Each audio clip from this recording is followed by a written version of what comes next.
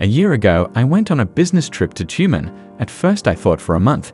It ended up being a whole year. When I told my wife after 2 weeks of being on a business trip that I was staying here for a long time, she was hysterical, but could not leave to join me because she had just recently got a job at a good firm and she had good prospects, especially since I knew that in any case I would be back. In general, we had a big fight with her. One evening, I went out to dinner at a restaurant, and there I met a very beautiful and nice girl, and she was not stupid, she was wise beyond her years. And at some point I felt very good around her. We met again and eventually our passion took over. She moved in with me after a week of acquaintance, and I warned her that I was married and that my wife lived in another city, but she said it was okay. So I had a super month in my life with her, but as it always happens, good things just can't last that long, and we ended up breaking up over some little thing. We just had a fight, she took offense, and I, like a proud man, decided not to ask for forgiveness. And that was it. Perhaps this was due to the fact that I still communicated with my wife, kept in touch, because I knew that soon I would return home and most likely reconcile with her. Another 2 months passed.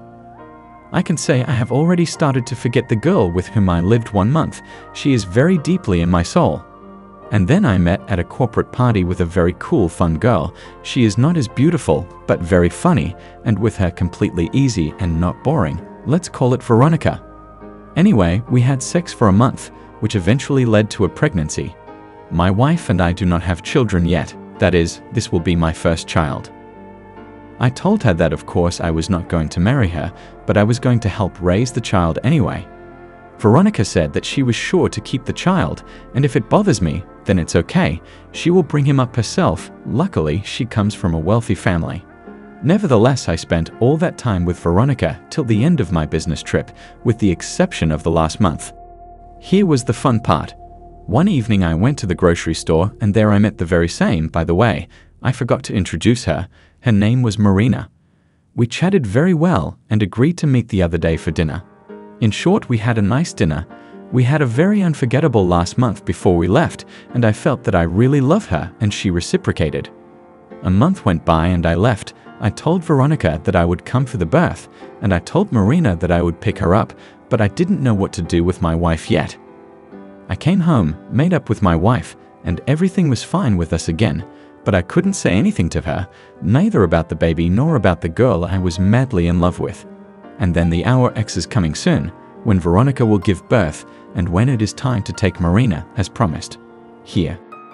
What to do in this situation, I do not understand. One thing I know for sure, that I really want to hold my future child in his arms, awaken, apparently, the feelings of a father after all the firstborn. How to be? What to do? I cannot understand. If I stay with my wife, I will lose my connection to my child and my love. If I stay with Veronica, I will lose my wife and the years of family happiness that I had with her, as well as my love in the person of Marina.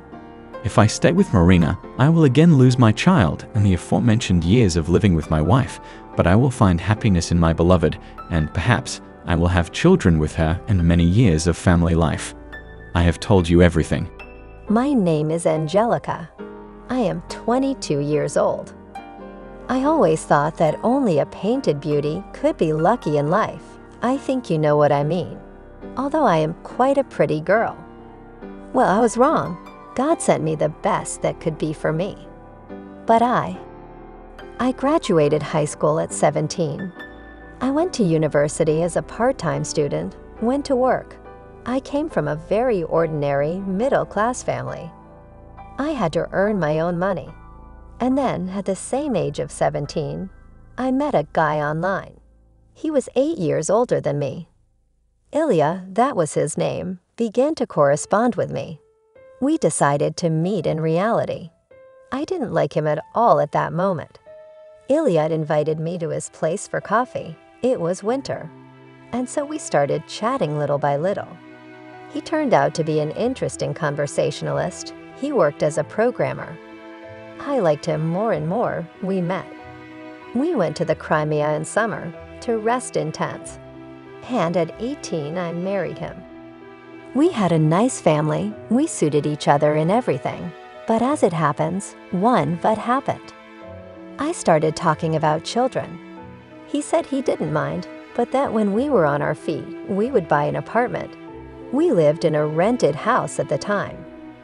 I did not understand why others have children and achieve everything, having the status of happy parents, and without all this. About 2 months after marriage, I began to notice changes in my health. After another 2 months, I didn't have my period. I was happy. I thought my dream had come true. I was pregnant. I didn't go to the doctor for a month on purpose. I was afraid the answer would be negative. Then I decided to come to a conclusion: hormonal imbalance. My head was full of thoughts. But why? What was wrong?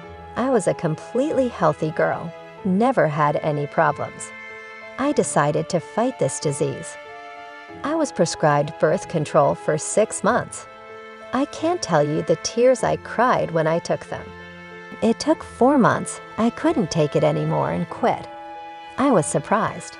Everything stabilized and got better. Life went on.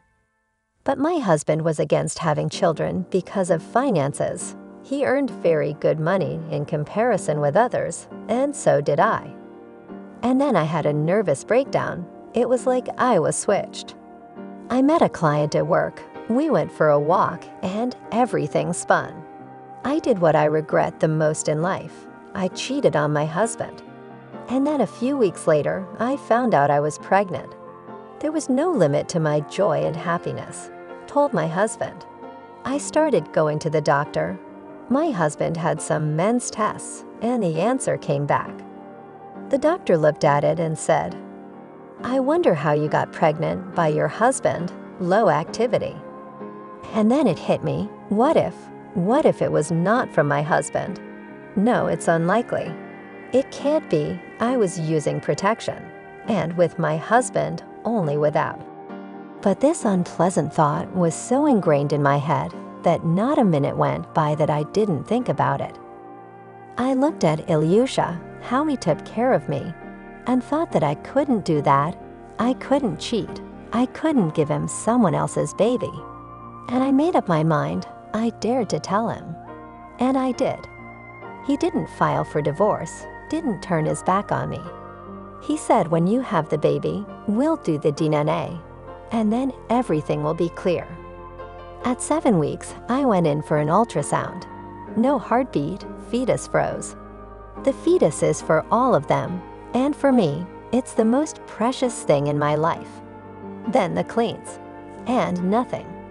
Angina with a 40-degree fever. And my husband moved to Kiev. He found a job with higher salary. Then I go to visit him. He sort of gives me a second chance. Everything in a very small step comes back to the old way. But after the cleans, I have this hormonal breakdown again. And again, the tears in the treatment and my husband's entreaties for a baby. I felt like he didn't understand me at all at the time.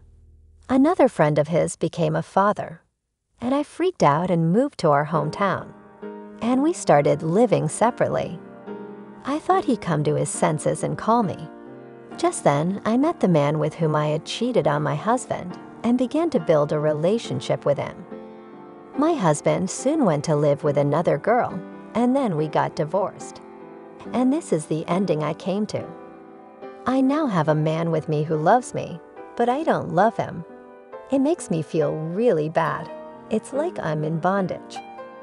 I tried to get my husband back, but it didn't work. I'm just at a crossroads.